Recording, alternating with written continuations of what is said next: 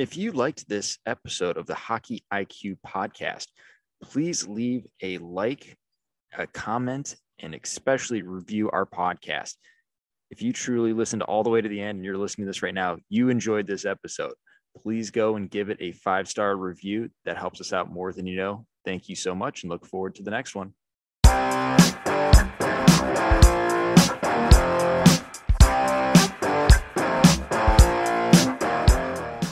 On the Hockey IQ podcast today, we bring on Mark Letestu, the mustard man himself.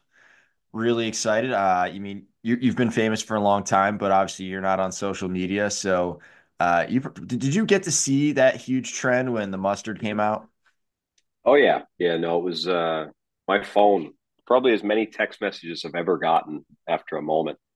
Uh, I didn't I honestly had no idea what was going on. My phone was going crazy in camp with Winnipeg, and I look at it and guys have sent me the memes, and to be honest, it's the first time it ever happened.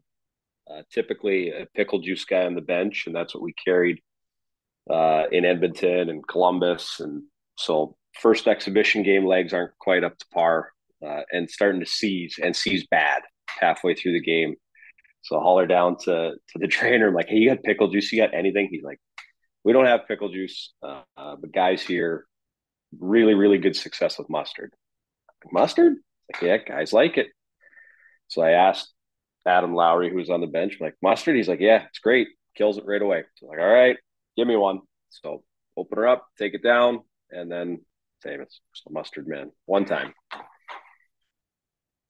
Nah, now you've got, yeah, you're stuck with that one for a bit. That's funny. Man, they couldn't get anyone else, had to get you. Right. There's some benefits. I think there's a deli in Toronto sent me a package of their in-house made mustards, and it was fun for a bit. Beautiful.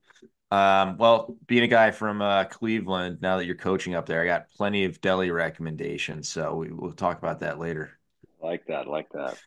Um, well, let's start at the beginning here. So, you're a man from up in the Edmonton area. So, what was it like growing up? Were you always the big guy in the rink? I wouldn't say I was always the big guy in the rink. Uh, as a young player, had success at the minor hockey league level, but I never played AAA hockey. I didn't play the kind of the more prestigious travel programs in the area. I played for my town, played for Elk Point, Alberta, and our travel hockey was traveling around to the other small towns and competing. But I was always a really good player. Uh, didn't know exactly what it meant to play at the next level. So my next level from minor hockey was to junior B, which again is not a prestigious league. There's not a lot of players that come out of there and go on to play a super high level of hockey. But it was for me, it was just a way to advance to junior A and tier two in Bonnyville, where I kind of found myself as a player and a leader, and being relied on to produce offense. And from there, college and then pro. So, you're not the tallest of players. How did you deal with that natural stigma that gets attached to guys that aren't trees? And then it's something you're always fighting against, even late in my career as a professional, still trying to find opportunities on the fourth line as a center. It's always easier to defer to the guy that's 6'5" or 6'4", takes up space. It's more difficult to play against. So I had to be smarter. I wasn't a I'm built for comfort, not speed.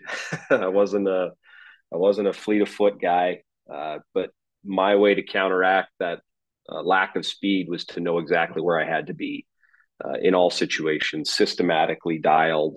Knowing where to be helped me be a step ahead. So in a way, that was my way to counteract against being a little bit undersized and slow, was to knowing where to be, and sometimes to my advantage, made me faster and made me harder to play against, just to know uh, where the soft spots might have been in coverage. Man, we could dive into that as a hockey IQ podcast. Where are the soft spots and all the different types of defenses? I mean, let's get the basics and we'll go back to the story a little bit. Like what are some of your favorite spots on the ice to go to? And like what are some of the routes you like to get there?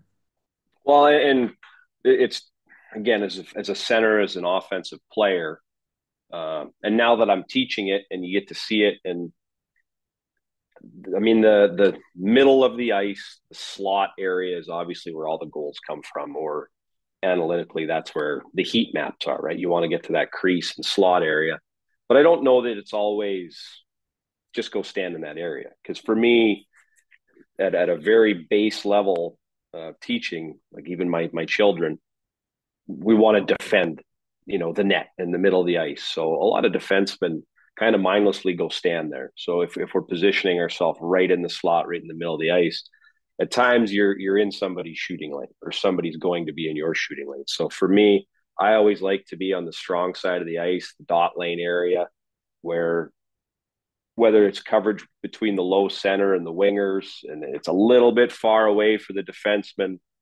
For me, when you start getting into those areas where there's shared coverage or the actual details of coverage break down, for a lot of teams, that the coverage of F3 on that dot side, where it would be kind of the strong side of the ice, that's where a lot of the coverages are focused because there's a shared coverage and there's always some time to be alone and available. And if you can get a shot off and you get really comfortable picking your spots, you're going to get a good look or two a game in that strong side dot line area. I feel like using the dot is always a good reference point, even for just like getting pucks off the wall. The more I watch the game, the more I notice how pucks just like filter their way there, and the guys that seem to go there are the ones you constantly say, oh man, they're great in support. They're always available. They're basically like a 7-Eleven gas station, always open, that kind of stuff. And I really like one thing you said because I'm very similar of small and not the fastest. So I found that I also love this trick, which is you want to be in someone's space where they're like, I need to defend that guy, but just far enough away where they're starting to have to ask themselves questions like, should I actually go there? Or they're going to do it mindlessly. And as soon as they do, boom, they've just left good space and you're attacking them either with a speed differential or you're laying pucks in there and letting someone go into it. Uh, that's awesome. And then I love the like between coverages, like knowing the basic. Like I feel like every single team, especially in youth hockey, plays the same system. You got we'll just say in the strong corner. So you got one D going to the corner. You got center probably helping. Then you got the net front D. You got the winger usually in the middle by the dot, giving you up the wall, and then the other guys hanging out in the slot-ish area. So just with that general location, okay, where if you were going to be a support guy or looking to get pucks, where would you want to be? Which goes back to that dot being a really nice spot where it's just a little pop, doesn't have to be too hard, and you're golden. And then you're just figuring out where's the slide coming from after that.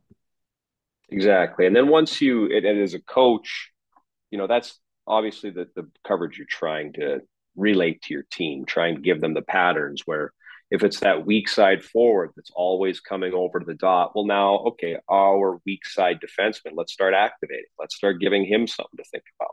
So what we've done on the dot is hopefully you're pulling the defenseman away from the net because we've already talked about that crease slot area being where we want to get the puck, where a lot of the goals are scored.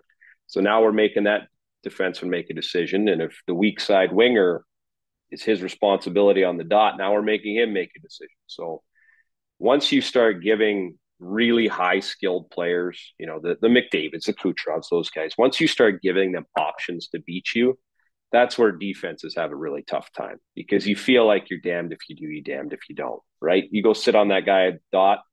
Well, now I'm going to hit the weak side guy and you got McCarr coming downhill. Well, is that a better way to get scored on than, Nichushkin just sitting in the slot hammering pucks? So they start giving you options of how you would like them to beat you. And a lot of times that's where you see the coach, the new NHL coach looking down at the screen between his feet. And sometimes they just make a play and they beat you and you give them the hat tip because you gave them the option to beat you that you were willing to live with. And sometimes, and most of the time, that is the weak side D. Yeah, the person away from the puck like the furthest away from the puck, you would think, no big deal. But really, if that player's engaged, there's a lot of offense to be had. And even just positioning yourself maybe for the defensive side of it too, and just that preparation for the next sequence, never taking a mental minute off. I know that always annoys me as a coach is when you see a defenseman who's on the weak side, whether it be on the breakout or in the offensive zone, and you can just tell that they're completely switched off. They're just standing at the blue line rather than being engaged. And it's like, oh, the puck finally got to me. Now I'll play rather than playing all the time.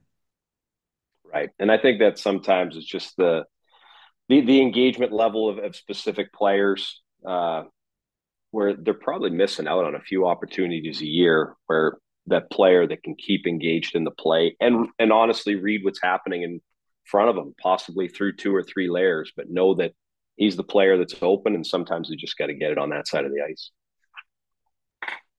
So I think what we're kind of getting at is from an offensive perspective, you hear a lot of coaches talk about problem solvers, and you and I are talking more about guys who are active, engaged, and problem creators, which might blow some people's minds of thinking about, oh, maybe I want players that are actively creating questions and problems of the defense, kind of like you mentioned with McDavid. He's giving you two options. You choose one and he's got the other one. So either way, you're probably screwed. So make your read, make it quick so everyone can slide faster if you are going to get beat. Oh, right, and you're talking again. I brought the names up, but the Connors and the Nate McKinnons, those guys, they're doing things at such high speeds that the problems they create, it's almost too quick for you to react properly. You're just making a decision because you're like, oh my God, he's flying at me. I got no gap, or in my zone, he's turned up and I gotta attack this guy because he's the best player in the world. But they're playing at speeds and that decision making, that problem creating and problem solving. Your microprocessor's got to be so high, uh, because that's their advantage. Their feet, their hands, everything's moving at the same speed. They're creating these 2-on-1s or 3-on-1s, and it's happening before you make a decision. You go back and watch it on video and you're like, oh my God, that's so obvious. I should have done it this way. But in the moment when you're looking him eye to eye and he's flying at you, you're just reacting. And that reaction time, to me, that's the difference in hockey sense, is the person that tends to make the right decision at the highest speeds. That's the hockey sense that people are like, oh, you can't teach it. And I don't know if there's a way to teach it, but I think the more you play and the more you see situations and play at high speeds, hopefully you're going to make the right decision more often than not. Yeah. I'm going to summarize this and then we'll move on. Is we want players that are asking offensive players that are asking defenders questions. Like if you're asking them questions, that's a good spot to be in. That means you're being proactive, actively being able to read the game. So love that. So you spent 4 years in the AJHL, and then you were like every top prospect, one and done in the NCAA. Classic. Uh, what was that transition like? One. Well, let's actually back that up. What was the process of developing and taking a step further and further each year during your 4 years in that league? Well, and that it's an interesting one because I really didn't go there as a blue chip prospect. Uh, Again, I came out of the junior B league, which was a local team, 20 minutes from my hometown, and now I'm going to play junior A in Bonnyville, which is 30 minutes from hometown. Essentially, all local. Um, and my coach at the time was Jeff Pister, and I would respectfully say he is not an X's and O's guy. Really not a great tactician of the game. But honestly, I didn't need it. He was more of a recruiter, more of a motivator, and he just let us play. There was a lot of free play, a lot of creativity, a lot of finding offense, a lot of shinny almost, which is not a, as a coach now, you're like, it's very hard to just open up the gate and tell them to go play. But at that specific point in my career, it actually it's probably good for us.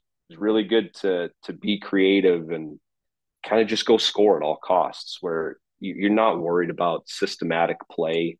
Um, you're just worried about creating offense and having fun and making passes. And so we had some successful years, but always fell short. always fell short in the playoffs because we didn't have that structure. Um, and setting that up for me, spending 4 years in that league is probably too long. But it was what it was at the time. And by the time I got to the end, I was 20. I was much older than a lot of the players in the league and very comfortable scoring. And I went to college just overripe. Like I was 21-year-old freshman, older than a senior on my team at college. But that staying at tier two and really, really developing and learning how to score a couple points a game. And it was really helpful for me developing the offensive side of my game going forward. So as you look back, was there anything specific that you thought, okay, I actively, intentionally developed this in my game and dropped these things in, or was it simply just a natural progression as I'm playing shinny, I'm figuring some things out as I go along? Did you have a process to this? I don't know that I had a process. I think now that I'm a little bit older and I've played, you kind of reflect on things. A little bit of background on me. I was a hockey obsessed person, and I'm sure I'm not the first one to tell you that. But like I watch a ton of hockey, play video games hockey, and then practice. And then because I didn't have a job, uh, 19 through 20, there was a lot of free ice at the rink where me and a buddy would just go out there and, our morning skate, we're in sweats, just saucing pucks around and hitting one timers and just playing. And I think there was no process for me to really develop my game, but I feel like I'd seen all the plays, whether you're watching games and actually watching how power plays move and not breaking it down, but just seeing how they score goals. You're watching whether it's shot location, low glove, high glove, low blocker. You start to sense patterns in the way the game's changing. And I always found that watching the game and being a fan at times for me was the best teacher. I loved watching the game, and I would take something I would see in a game and try it in practice. I'm worked in practice. I'm going to try it in a game. And fortunately, I was good enough or at a level as a 20-year-old that I could do a lot of extra stuff and get away with it. So there was never really this worry that something was going to go wrong or I was going to let the team down because I'd had so much success. So there was a lot of freedom in my game, which led to a lot of extra success for me. All right. So one point I want to just pull out of that was you played a lot of shitty. You learned through watching, trying things, not being worried about having failure. There was a good research like into what are maybe some things that predict future success. So I want to pull those pieces out and kind of go over it because through what you talked about, that actually led to a lot of the key findings um, that they found. So one second here, let me pull that up. Yeah. But it was spot on, and one of them was the lack of fear of failure, or the opposite side of that was like some of the things that led to um, people who didn't make it. It was around just a general fear of failure. So, all right, here it is. So, psychological factors that help predict which youth soccer players become professionals. It was competitiveness, self-efficacy, so the ability to produce a desired or intended result, and then expecting success before it's achieved. On the opposite side, the factors that had negative predictors were fear of failure, body anxiety, and disrupted concentration. So the only one I don't think we touched on really was this disrupted concentration. Were you a small bit of a guy who like had a stubborn side to him where you're like, I'm going to figure this stuff out?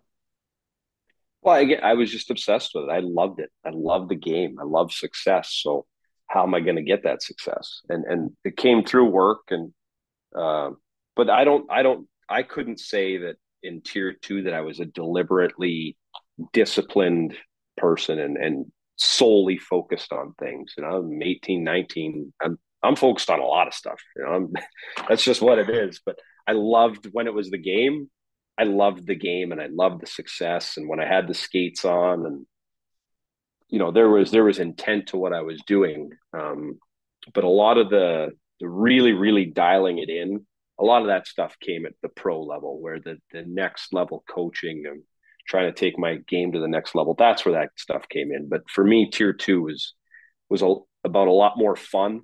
And I had definitely earned the non-fear of failure. That there's anxiety in my game early. When you're a rookie, you're trying to impress people. But as I got going, and you have more success, and there's 4 years in the league, and you're winning awards, it's just natural to be really confident and not too worried. All right. So we dialed in the systems later. So for all our youth players, parents, coaches, we can understand that it's okay to play free and make some mistakes. Systems will come later down the path. Just enjoy the process a little bit of just enjoying the sport and all that comes with it. And you don't have to travel all over the place. Like find that level that's right for you. Doesn't have to always be playing AAA or at the highest possible level. Could be some benefits to playing maybe further down or overriping a little bit. So through that process, you go to Western Michigan. You're only there for a year. What was that year like from a playing standpoint? Because I got to assume you're like you said, you're feeling overripe. You're probably expecting a little bit of success. Did it go to the level that you thought you did? Did you think you were going to be a one and done kind of guy? No, no, I went there to be an accountant. I mean, the Alberta Junior League paid for my schooling. That was honestly the pinnacle of things. Is I was a tier two player that found a way to use hockey to be a vehicle to help my education. And Western Michigan was great. They let me defer a couple of years. I'm sure they weren't even worried about me getting there on time. I wasn't an NHL prospect at the time. Uh, but going in there, I was expecting, I don't know what I was expecting. You always go in there kind of bright eyed, and you're very eager to learn. Um, but I still remember the first couple games. You get the college printouts, and you see kind of all these players, and they print it out, and the four lines, the six defensemen, and they've got everybody's draft status and where they played. And I'm playing against second rounders, first rounders, third rounders. I'm like, holy cow, like these guys have been drafted. And I remember going through a little bit of a kind of a bit of a honeymoon phase with it, where you're like, oh, he's a second rounder. I mean, he must be really good. And then you get out there, and the more you play with them, you're like, it's not that different than me. Like the separation between a kid that was drafted and now 3 years later, it's not that big. So that gave me confidence. I'm like, oh, these guys that are drafted going to the NHL, I don't see much separation in us. And then as you get more comfortable with that, rubbing shoulders, you feel like you belong and you have success. And then for whatever reason, um, the amount of opportunity I got, amount of opportunity I earned, it just snowballed. You just get confidence, and the puck starts finding the back of the net. And now I'm scoring at a rate that I didn't think I was going to, but did, and won a Rookie of the Year, and led the nation in shorthanded goals. It was almost, I think it was second in freshman scoring in the NCAA that year. But being 21, it was kind of like, well, he's older than everybody. He should be. But Pittsburgh obviously didn't think so, and thought it was worth the contract. And it's one of the best decisions I made. All right. So you scored the most shorthanded goals. How did you do that? I mean, when I think about penalty killers, I think about guys blocking shots, eating pucks, usually got good reach and length. So you're thinking, at least 6'1". What did you bring to the table there, and why did you have so much success scoring those? But again, I think there's a bit of a cheat code in my game, is that I play the power play, I play the penalty kill, I played all situations. Um, it, a lot of penalty killing for me is anticipation. It's just knowing where passes are going. It's reading people's intent with their eyes, their hands, their feet. And at the college level, and now that I know this in hindsight, I thought at an NHL level. I could process the game. I understood where plays were going. Um, when you have kind of an awareness of what's happening, you can get ahead of the play. You pick off a pass, you go for a breakaway. Pick off a pass, you go for a 2-on-1. There wasn't anything systematically at Western Michigan that was, the thing that separated me from my peers. But just knowing where to be, and again, the college game, there's guys there that are 3 years younger than me. Shaky need freshman supposed to run a power play and he wobbles a puck and I'm gone. So a lot of it's fortunate, but knowing what's happening and being able to get ahead of plays, in my opinion, helps a penalty killer not have to just eat pucks. If you can get ahead of the play and possibly get a stick on a passing lane, because as much as it looks like some people love doing that, it's the worst. So if you can get ahead of it and avoid that, that's probably the best way to penalty kill. Yeah, I like that. And then I like how you're talking about like being aggressive on bobbled pucks. Like if anyone shows you their back or they bobble a puck, pretty good read to give them some pressure and see what happens. Um, Half the time it ends up rimmed on the wall and you get better opportunities. Or like you said, you can kind of pick it and go the other way. So I love that. And another piece that you mentioned was just around like reading body language. So feet and eyes. Because someone once told me that the puck doesn't actually give you any information. Like if you just look at the puck, it will tell you nothing. If you look at the player and read body language, eyes, feet, hands, etc., where they've got their puck positioned, like that will tell you so much that can give you those reads and the ability to maybe think ahead rather than just looking at the puck. You have no idea. You're just reacting to the game the entire time. No, and I think I'd never heard it put that way, but I agree with that. I agree. Other than a goaltender who's always square to the puck, uh, but as a player, even coaching now, on the PK side, you don't want any goal. You don't want any forwards playing goalie. You want them going through the puck, and so we're not playing that position. So I always like to take in all the information, even his positioning on the ice. If he's got his heels on the wall, well, clearly he's not gonna beat you to the wall. He just can't. He has only one direction to go. So the ability to take in all that information and then make the right decision um, is key.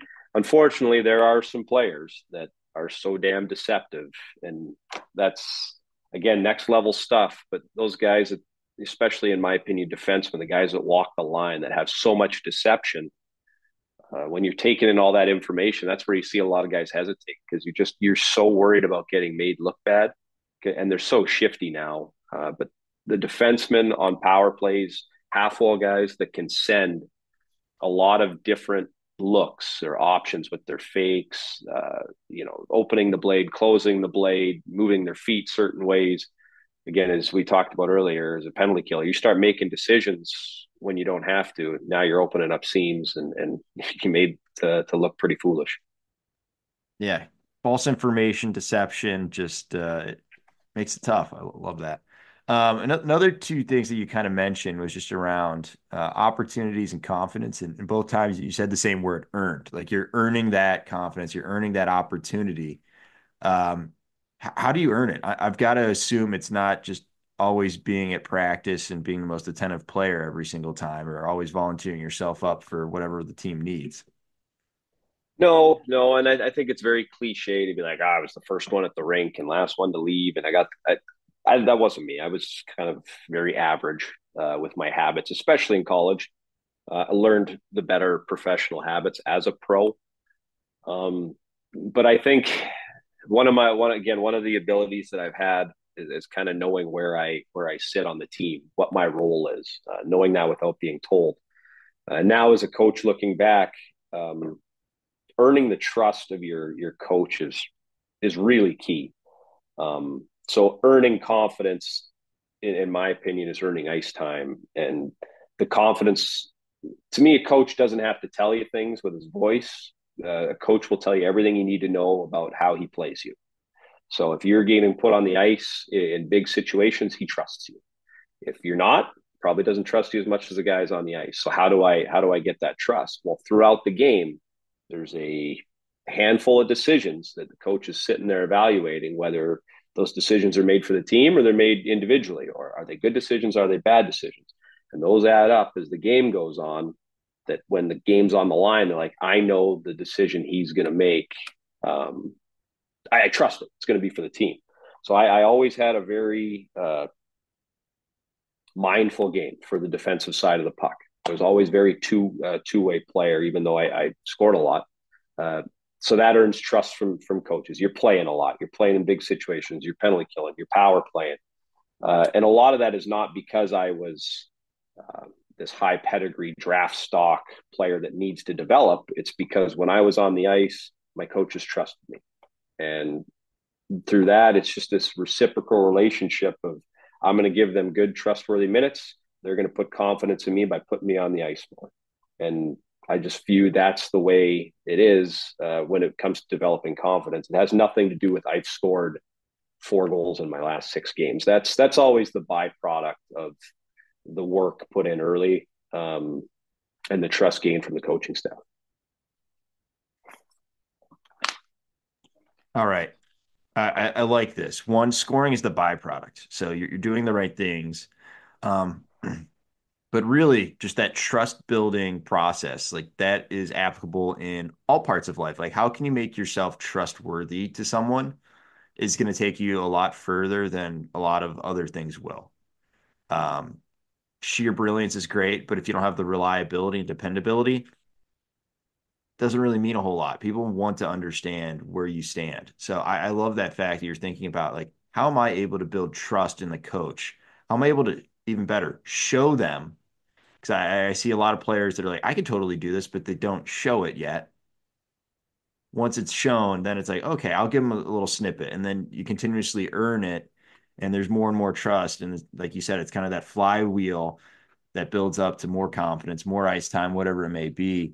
And that's probably the best development hack you can ever have is just be trustworthy to your teammates and to your coaches. It's so important. All right, so now we're making the jump to professional hockey. So this is the point where you're making more systematic learnings. You're dialing in your habits away from the rink. It's had you obviously had some successes as soon as you kind of hit the professional level in some capacity, but you also had those struggles. What was that process like figuring it out? Because that's probably what it was. It's just like I got to figure this out. How do I make myself useful? How do I be that guy that earns that trust, earns that confidence? Well, and I think that's figuring it out is probably the theme of it for me. And up until this point in my career, figuring it out wasn't difficult. It wasn't at that time. For whatever reason, things had really been going well, confidence wise, pucks going in the net. You get to pro hockey, signed a cap deal, which was the most I could get at the time. So I'm feeling pretty good about myself. I think I'm pretty special. And you get to pro hockey and you figure out everybody's got that deal. You're not that special, right? So and I've got into 3 games at the end of my college season, came in, played 3 games of professional hockey, and kind of had like a kind of holy cow moment where it's like, I'm not as good as these guys. Like they are faster, they are stronger, they are better. It's like, this is way above. I'm swimming in the deep end here. And to be honest, it was like 9 months from when I finished playing Tier 2 junior. I was in the American Hockey League playing against the Hartford Wolfpack, and it was Nigel Dawes and Brandon Dubinsky and Dale Purinton looked like the Undertaker on the blue line. Like I was just like kind of starstruck, and you'd seen all these guys playing. But I was a very out of shape kid. I always kind of got by on being smart and being in the right spot, and it wasn't good enough anymore. So that year I had to go back and I had to really focus on my conditioning, focus on getting my body to a pro level, because it didn't matter if my body or if my mind could process things at an NHL level. If my body couldn't get me there, it didn't matter. So I had to fix that. Had to learn practice habits. But the separator for me is when you're in a very highly competitive um, environment like professional hockey. Is everybody at that American League level? Yeah, you're on the same team. Absolutely. You're trying to win a Calder Cup championship. But the dirty secret about the American Hockey League is nobody wants to be there. That's coaches, that's trainers, that's general managers, that's players. Everybody there wants to be in the NHL, and the reality of that is you're competing against your teammates in a sense for those positions. They're very limited. So I had to find a way for myself to separate from my peers. Now, I'm undrafted free agent. I'm against second, first, third rounders, and we're competing. Um, they're going to get the benefit of the doubt. A lot of people, whether they're hired or fired, depends on those high picks. So for me, dialing into the structural side of the game, knowing where I had to be, knowing all the plays, all the face-off plays, all the PK, all the breakout routes on the power play, set forechecks, set breakouts. I had to be dialed because I wasn't the fastest, wasn't the biggest, didn't have the best shot. But because I was so dialed in systematic play, it got me the opportunities, the extra looks, taking big face-offs at the end of the game. It gave me a role, or it gave me the ability to grow into a role. And that was probably the biggest thing for me once I had learned the pro habits of getting my body right, is just knowing exactly where to be and what to do on the ice, that I could play a little more free.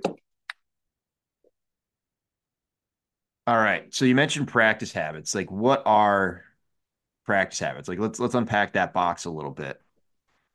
Well, practice habits is, and for me, again, now it's all hindsight. This is not me speaking at the time. Now I get to coach. Right now, I'm coaching in Cleveland, and how I would relay what practice habits are to uh, my players and my kids is that I think practice is to develop habits you don't think about. So practice habits. So stopping at the net. It's very simple. We always stop the net at practice, and then as the game goes on, you start stopping at the net. But there has to be an intent to practice. So when I'm talking about developing habits, it's not working hard. Working hard is that should be that's the expectation. You should never reward hard work. That's just, it is what it is. But for me, habits are how we stop at the net, how we compete at box outs, how do we tip pucks around the net, how do we pass pucks, how do we shoot pucks, how do we defend rebounds, how do we, everything has to be game like, everything has to be game situation, so that when the bullets actually start flying in a playoff game, in a regular season game that matter, you're not thinking about if I stop at the net. It's just something you do. It's just a habit. So practice for me is trying to develop game-like habits at high speed so they become natural. So we're not thinking. It becomes second nature. You shoot the puck to score in practice. Now when your eyes aren't on the net and you've got to get a quick shot off, there's a certain intent to your shot. There's a location to it. I always talk to my players about, at the end of practice, like, how many passes did you miss today? And they'll give me a little bit of pause, and, well, I don't really know. And it's like, well, how do you not know? Like, for me, at an NHL level or a professional level, it should happen so infrequently that you remember them. You should remember two missed passes in practice, if that's what it is, or when the last time you missed a practice or missed a pass on tape to tape. And all that is just starting to really take adherence to the fine details of the game. Tape to tape is the most important thing, and executing at a super incredibly high proficient level is the difference between American League and NHL, and college and American League. They just execute plays at a higher level. All right, I like that. So we're making habits that we don't currently have, and we're getting to those details. Obviously, coaches can give it to players, but also as players, we can see the details within the game. You can go read the Hockey IQ newsletter. Why not? While we're at it, let's just push that. You can talk details all day there. Take them, run it in the practice. I know plenty of coaches that give homework of the Hockey IQ newsletter. So, how do we get those? So, like you said, like, it has to be intentional. Like, if you're not intentionally doing it, it's never going to become something that's unconscious. Like, it needs to sink into your system. You need to do it enough times where sooner or later, the first time you're really thinking about it, then you're thinking about it a little bit less until you don't even think about it. It's just in, it's a part of your identity realistically here. And that's actually probably a good segue to talking about identity. Um, and there's, for me, two aspects to this. One is like the identity of you as a person, and two, the identity as a hockey player, like within your game. So I'm curious, at what point did you see yourself as like, I am a hockey player? And then how did you see the other part of identity like me as a player. Like you've already kind of touched on this. It's come out on like I was a responsible player. All of these items. Curious how you see that now as a coach. I always laugh because most players, like their best 3 years of playing are the 3 years that they start coaching and they're done actually playing. Maybe not the case for you. I know you had some health at the end of your career, but like it becomes like, oh yeah, well, this is so obvious. Like if I knew that, I would have been so much better as a player now that I'm coaching it. Well, it's not just me that you come up with these things. I think coaches at times give you roles and they give you identities. Um, and especially at the American Hockey League level, where everybody there's trying to make the NHL. And now that I'm coaching on the other side, you want everybody to get to the NHL. So you're trying to give them a path. So, what to go back to your questions, when I probably knew that I was a hockey player, uh, when you sign the contract, obviously you're earning money playing hockey. So, then you're thinking about it. But when I became a hockey player is when it became a 12-month investment. When I was in college, it was likely 8 months, about a couple of weeks before the season started and a hard stop at the end. It's my time now, summertime. And junior before that was probably even less. Probably didn't do anything, honestly, training until training camp. Um, so for me, I became a hockey player when it became a 12-month commitment. It was, the summer, you got a week or two, and then you're back in the gym, and it was your job. It became an occupation, which is not a bad thing. You can love what you work, but it became an occupation for me when it was a 12-month commitment. And when I found my identity as a player, um, there is always foundational things in my game that exist. Now that, again, thinking back on it, I was always responsible, always had an adherence to the systematic stuff. And I always believed that most of the best offense that I could come up with came out of the defensive zone where, nothing's in structure. You turn over down low, you got three forwards pinned, you get an odd man rush. So playing the defensive side of the puck always led to offense for me. So I always had a adherence to that side of the game. Uh, I developed face-offs. So it's something, again, I did it with an offensive mind. If I won face-offs, well, it was 10 to 15 points more a year. Later in my career, face-offs became a defensive thing. I'd be the face-off get-off guy. You get out there for 8 to 10 minutes a game, but developing face-offs as an offensive skill became a defensive skill. So, in Edmonton, I played the power play because of face-offs, penalty killed in Columbus because of it. So it gave me options there. So I guess part of my identity was a face-off guy. Played on some of the best power plays in the world. So I guess what I'm getting at is my identity was never static. It was never fixed. I was never an offensive guy. I was never a defensive guy. I was always whatever the team needed at that particular moment. And that meant sometimes on the power play, meant sometimes on the penalty kill. So you get the sense that, if you had to put the NHL 24 label on it, yeah, you're a utility player. And I think that's just a lazy way for saying he's a hockey player. Does a lot of things, right? So if you can't label it, well, we're going to just say he does a lot of good things. But there's no such thing, in my opinion, as an offensive guy or a defensive guy. There's guys that produce offense and there's guys that defend well, but they do a lot of the in between. It's just it's a little more heavily weighted towards one side, and eventually, Connor McDavid might be a guy that at the end of his career is no longer the same guy, and you have to kind of evolve and pick up some of the skills along the way. And I think it transfers very well to all roles. I actually kind of like this. The identity is fluid. Like there's pieces you take pride in, but it's not always your identity because we've all seen the guy who's like, I'm an offensive guy. Then he gets to a team and he's the low man on the totem pole.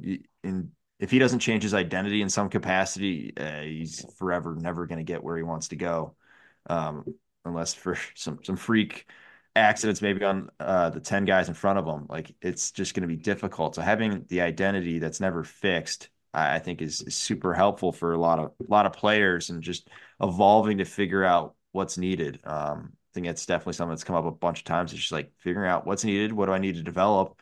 I love the idea around face-off. So You're one of the better face-off guys in NHL history. What's the process for Mark going into to win more face-offs and be a dominant guy who's getting opportunities all over the ice on the power play and PK? Well, it's something I had to work at. I always had pretty decent hand-eye, so that helps right off the bat at the lower levels. I think you can get away with some things just at lower levels. But when I got to professional hockey, where everybody's hand-eye is pretty good, and the strength is comparable to just about everybody, it became it became a craft like anything. You just start working at it. And I still remember Ray Shiro after my first year pro. It's like, hey, we have an absence of right-handed centermen. We got Malkin, Crosby, Stahl. They're all left-handed. We need a right-handed centerman. So if you can figure this out, there's a spot for somebody like that, or there's a crack. There's a way in. So it was something. I wanted to play in the NHL. I got the answers to the test from the GM. Well, let's apply that. So it became something I really focused on. Now it's something I still work on with my guys because it's part of my responsibilities. But there's always going to be a me versus you mentality to face-offs. There has to be a competitive uh, drive in a good face-off, man. And I believe all of them have it. There are technical things. I believe that taking a face-off, that there's a forward push. If you go back and watch face-offs in most games, the player that gets his nose over the dot or gets body position tends to win most of them.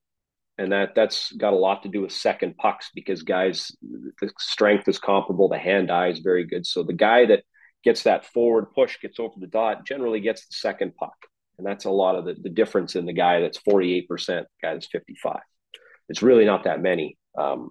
So there's that. And then I am a huge baseball fan, and I use a lot of analogies in hockey with baseball. And I always talk to my centerman about having multiple looks, right? So you've got your A move, you got your fastball. That's the one you're always going to use when the game's on the line. You got to have your A move. It's the one that you think you're going to win the most of the time with. But when you start getting into the neutral zone and you start getting in center ice and even sometimes in the O zone, I want my centerman to give different looks, especially if you're going against one guy all night. You have to throw a changeup. You have to throw a curveball. You got to take a stick. You got to give him different looks. So when he comes into the circle, he's maybe on his heels. He's thinking about what you're doing. Now you've controlled the dance a little bit. You've pulled to your backhand a couple times. Okay, now we're not going to pull to our backhand. We're gonna foot jam. We're gonna pick a stick. We're gonna go to our forehand. Just giving the other guy some different looks, just things to think about, knowing that you still got your A move, and especially maybe you go 0 for 4, 0 for 5 to start a game. You're like, oh my God, my percentage tonight's going to be rough. You got to get back in the game. You got to win some faceoffs. So I do think there's a little bit more sloughing faceoffs than the usual fan sees, but a off ice or offside face-off dot, second period, got nothing to it. I don't mind a guy trying something different just to give the other guy a different look, give him something to think about. You're not just going fastball every time. I like it. Um, yeah, I love the nose over the dot. It's something I do. The only thing I would maybe add that I think is really good is if you can, and this is not so much the professional level because it's a lot tougher, but at the youth level, like you can normally be the last guy to the dot, last guy to the party, and you can just read what is the other guy trying to do.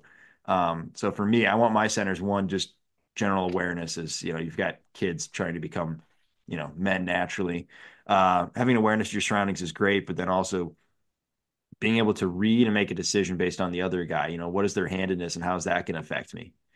Do I want to keep my hands clean or do I want to go hard, like you said, with that forward lean, that forward push right away and just kind of jam it and tie it up? So like, there's so many little details with face-offs. I find the real hockey nerds truly enjoy it, whether they were a face-off guy or not, because there's that, like you said, that one-on-one, figure it out, like just pure competition where everyone's got something to bring to the table. It's kind of like in American football, the offensive line, defensive line. Like there's that cat and mouse game because you're going to see that same person over and over and over. And how are you going to like throw them off a little bit? change it up where now they're on the back heel. Now you get them thinking too much, and you're able to take advantage of that to a competitive standpoint.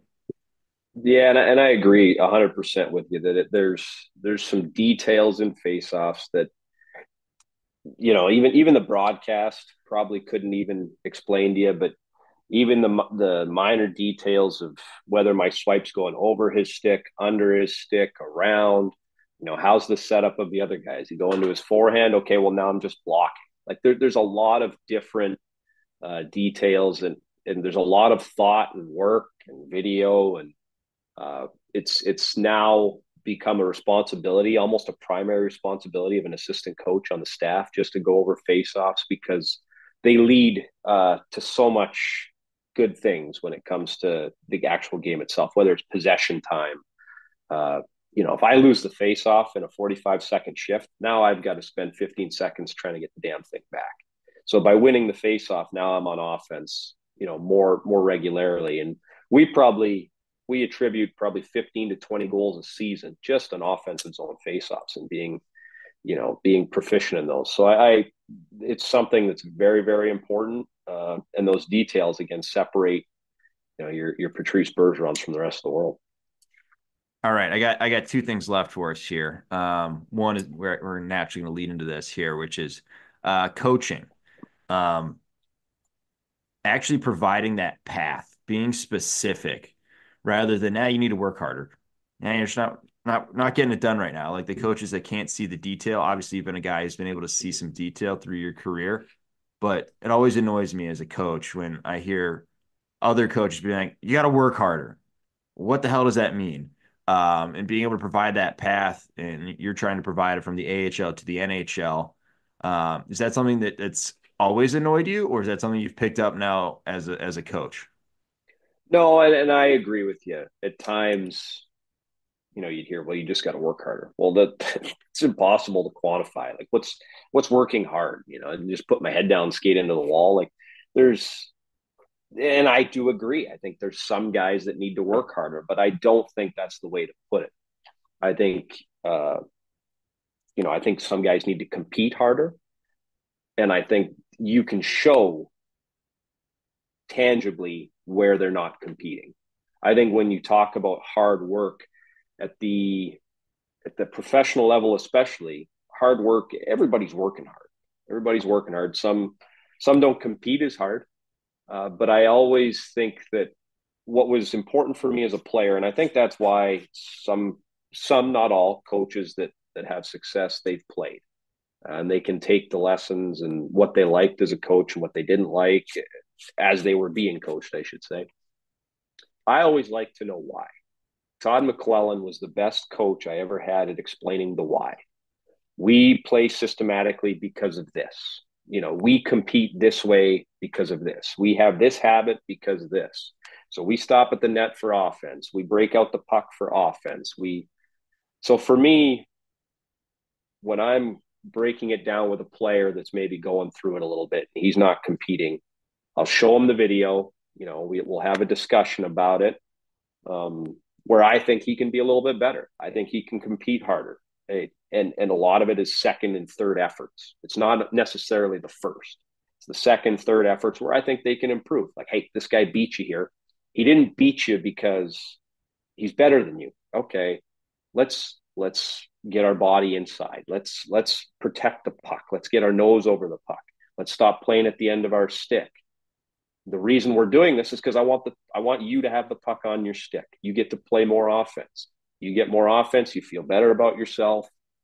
We get thinking about a call up, right? So there's always has to be a path for the player.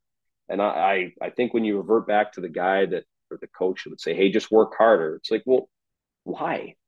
Right? Like, and I get it because you want them to play, but players don't react well to that. They think they're being hollered at. They think they're, and I disagree a little bit with the modern athlete is soft. I think they're not soft. I think they want to be pushed. I just think they want to know why. And I think if you give them a roadmap to, hey, I think you're going to have success. This is how I think you're going to have success. And I can tangibly show you skills that you can improve on. And maybe competing is that skill. We can get body position. We can get inside. We can create contact. They embrace it. and they apply it. And ultimately, I believe they have more success because of it. Yeah. It's the first thing I tell anyone I bring on staff. Like, we are going to be specific in our feedback. There's so much. Yes. I'll leave that there. Drop that. We'll let everyone noodle on it. Take it away for themselves. What that means in many aspects of your life, away from just hockey. Last two little bits here, a little more quick fire. I know that you're a fan of flexibility, and you have to have the strength, but there's a lot to be said about modern day strength and conditioning that goes beyond just being a big meathead and lifting as much as you possibly can. Curious for you to just dive into that, and then we'll wrap up with some fun times. Yeah, and I guess came up early to late, I guess early 2000s. Add strength, add strength, add strength. So I was your typical meathead lifter. You throw a lot of bar on there, or throw a lot of weight on the bar. You get under it, you squat, and I got really strong, which is great. But I believe that, and then possibly having all that strength helped me get to the NHL. It probably didn't hurt. I don't know that it was the only reason, but it probably didn't hurt. If I could go back and do it over again, I would try and be more functional. What held me back as a player was my foot speed. I don't know that that can be developed in your mid 30s. When I, really, or early 30s, really tried to start focusing on it, because you feel the game pulling away on you a little bit, so you're working on it. But I wish at an earlier age uh, that I got connected with strength and conditioning, that was more about your plyometrics, more about some explosive movements, more about being functionally strong. Because I believe that when I first had a growing injury late, kind of middle of my career, my first stint in Columbus, we had spent a lot of the summer trying to gain range of motion. Range of motion. So you're constantly stretching, always stretching. And I think at times I didn't strengthen the new range the way, you develop this extra 3 inches and you're growing where you're stretched out, but you never develop the strength to go with the range. And I think things had let go. Uh, and there's no blame in that. I think that's just being conscious of how you're training. But I wish that I had gone back and I'd been rangy and mobile, and hopefully that would have given me an extra half step. Uh, I think there is a place for putting some weight on a bar and getting a little stronger, but I don't know that it has to be the central focus of your training. I think the explosiveness, especially with the way everybody skates now, is critical. All right. Anything else that you'd go back and would like to harp on, or something that you're passing back to your current players? You're like, if only I knew. Well, a lot of it has to do with me being a coach now, and sitting in those shoes now. Um, the common thread you hear with a lot of people that maybe have their career has stagnated, or something is not going well, is that the coach hates me. Coach hates me. I have never met a player, and again, I don't think I'm unique in this situation. I've never met a player I didn't like, or I hated. I think the biggest and most rewarding thing in coaching is having people, no matter who, move on and play at a higher level and get to experience possibly even their dreams. I loved my call up, my first call up. I've since probably sat in on 2 or 3 dozen of guys' first call ups to the NHL. They're as rewarding as mine. I truly enjoy it. So I say that because I want success for every player that I've ever coached. That's just a fact. I want that. They want to work with you, and at times, coaches have to have uncomfortable conversations with players. It's not that they hate you, it's that sometimes people need to be pushed in certain directions for you to realize some dreams.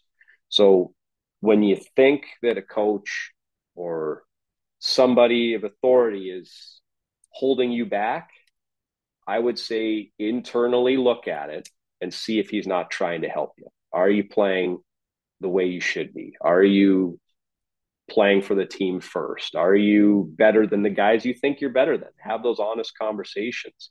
And I think if you can have a little bit of self-awareness and really embrace what the man or lady's trying to tell you, I think you're going to find yourself in a better spot instead of giving a whole bunch of resistance and thinking that the next travel team or the next pro team or the next coach is going to give you the answers you want to hear. Sometimes you got to embrace the ones that you're getting and see if you can apply them and hopefully make some strides that way.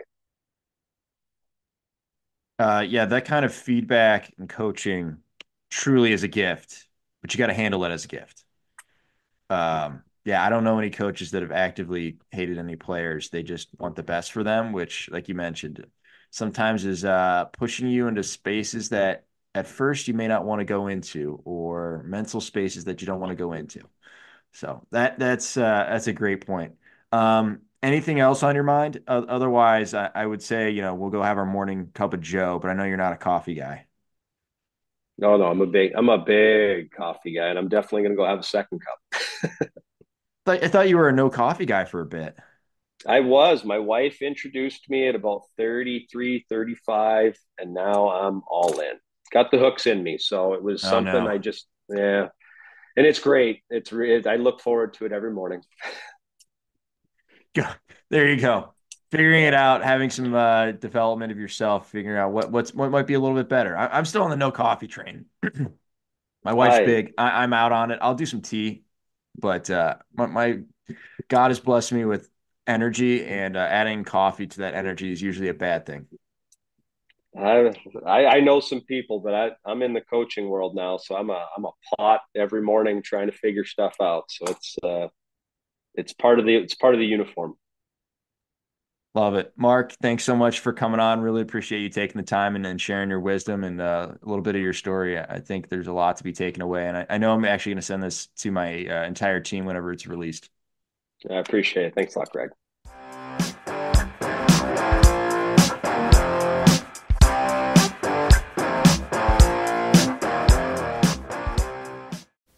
That concludes this week's episode. Thanks for joining us here at Hockey IQ. If you haven't already, take a quick moment to hit that subscribe button, give us a thumbs up, and drop a review. If you want to be a great teammate, even recommend us to a friend. You can follow us at Hockey's Arsenal on Twitter and Instagram. Check out the website, hockeysarsenal.com, where you can subscribe to the weekly newsletter. You won't regret it. Catch you buttes here next week for a brand new episode.